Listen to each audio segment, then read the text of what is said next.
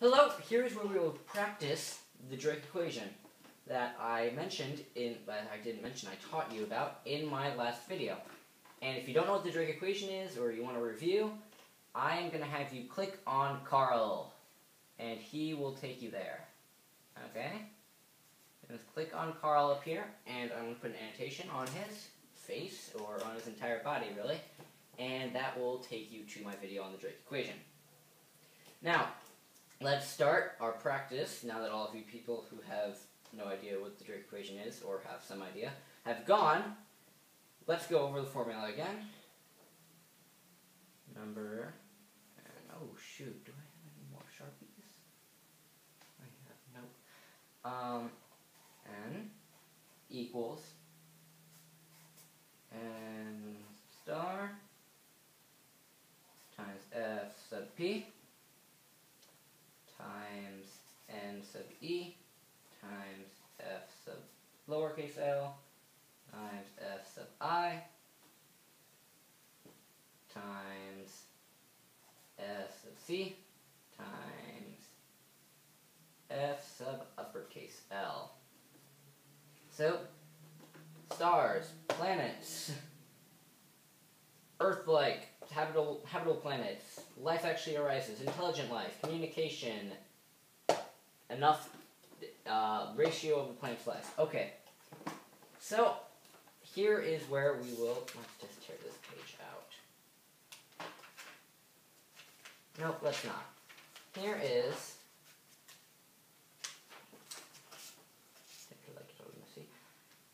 okay, so there is our review. Now, here is what I have found. N,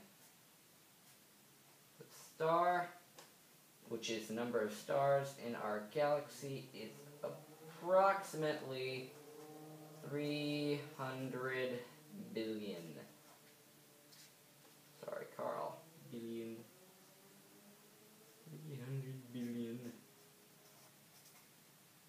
Then we have F sub P. I'm not writing big enough. F sub P, which is how many of the stars have planets. I've read that it's about a third, so 33%. N sub B, I should make that approximate. There we go, because we don't know for sure.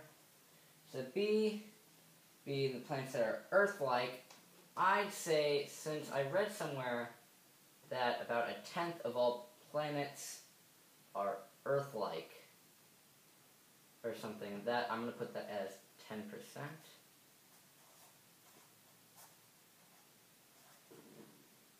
I think that's from the New York Times, actually. And then here's when I started guessing. F sub little l. Percentage of planets where life arises. I just said 25%.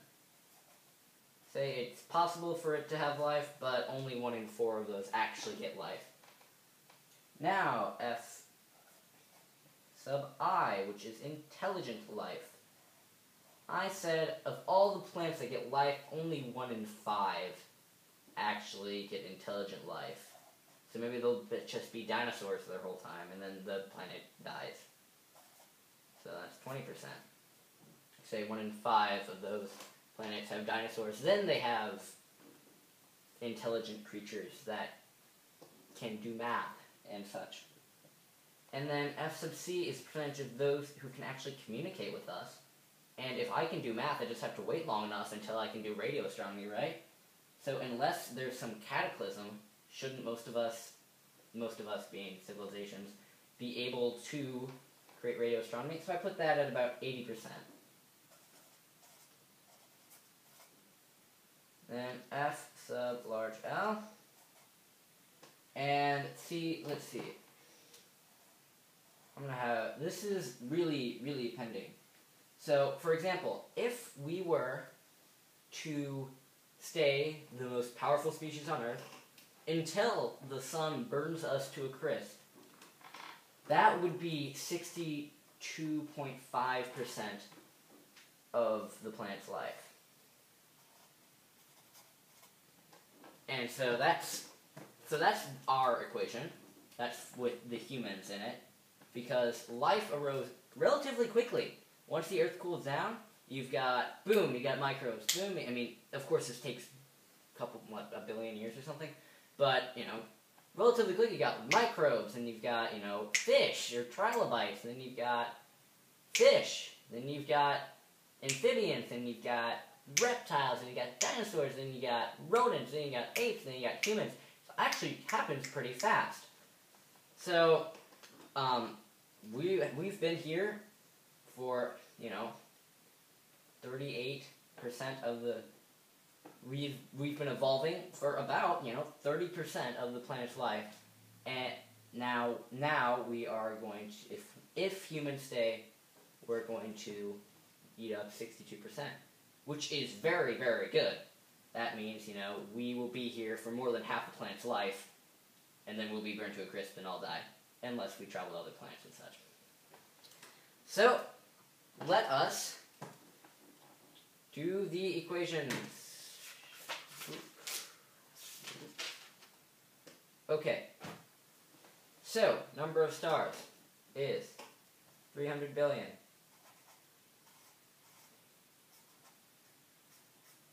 Carl, stop running away. Times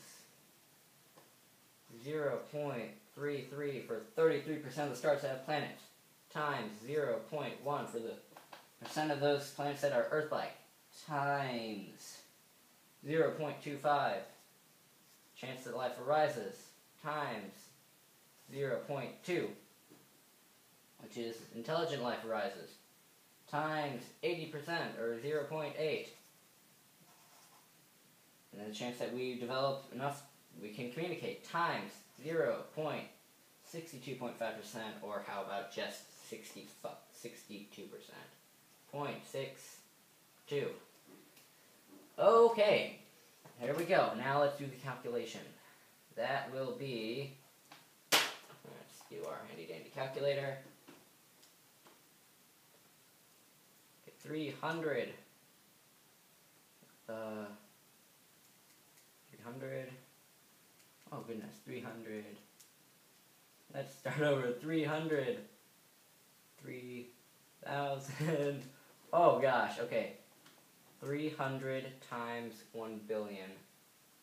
So we'll do times 10 to the 6th, 10 to the times 10 to the 9th. Yay! I'm so smart. Thank you. That times 0.33 times 0.1 times 0.25 times 0.2 times 0.8 times 0.62. Ooh, that's huge! That is humongous! Okay, let's write this out. We've got... Whew! That is insane. We have... There you go. If you want to see that. But I can't. Oopsies. There goes a UV flashlight. 2, 4... 5, 2, 2, 3, 4. Boop. 1, 2, 3. Boop. 245 million civilizations are on the Milky Way waiting to communicate with us. That is pretty awesome. Either that or they're either waiting or they're already dead. But that's still 240. If half of those guys knocked it over again, if half of those guys have already died, no. If half of those guys have already died, you're still stuck with 245 divided by 2.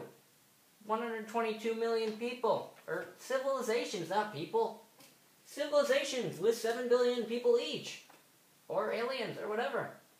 Well, maybe even more, maybe less. But that is a huge number right there. 245 million. Now, let's say this is what I have trouble with.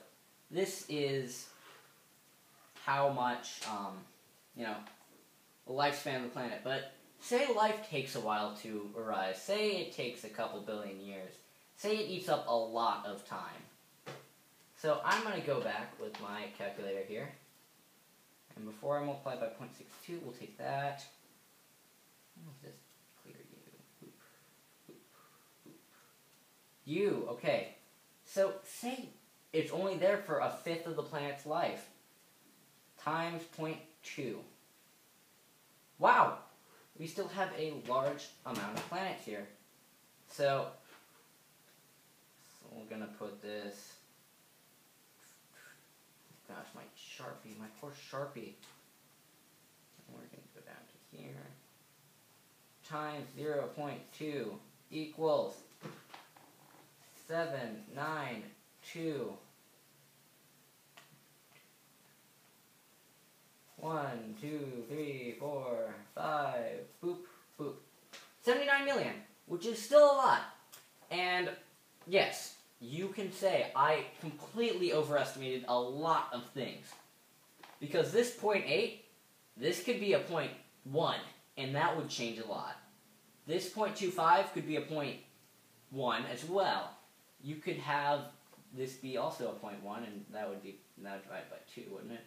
But, so these are very optimistic guesses. Carl Sagan, for example, came up with 10 as one of them, but I didn't because I like to be optimistic. Because I am in favor of search for extraterrestrial intelligence. SETI. Woohoo! Go SETI. Yeah. So, but you can get a lot less if you play around with this. I encourage you guys. You guys should play around with this stuff because it's sort of fun to see what answers you come up with on your own. You know, don't change the number of stars in the Milky Way to like 5, but you know, keep that 300, 200 billion is the number. I went with the higher one, and just play around with this. Look at different websites. Like some of these I got from the New York Times. Some of these I had to resort to like blogs, so that's also a problem. Sometimes I resorted to blogs, and that was not good, because blogs, don't trust them. And sometimes Wikipedia helped me. Also, don't trust Wikipedia, find something else. But I was pressed for time.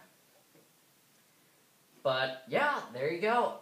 That is my take on how many civilizations are in the Milky Way